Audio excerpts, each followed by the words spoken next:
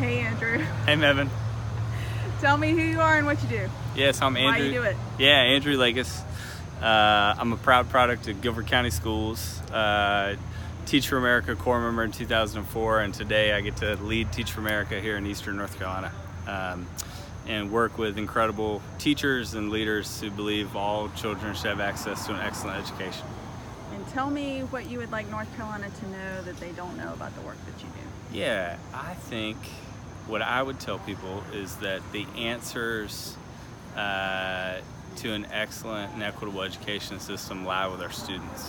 And I think we have to have the courage to think about, if we want a different system and one that educates all kids, then our best bet is to actually ask students what they want to be true for their own future, what they believe about their schooling experience, and we should position them to figure out what the future should look like, because they're better at figuring that out than we are.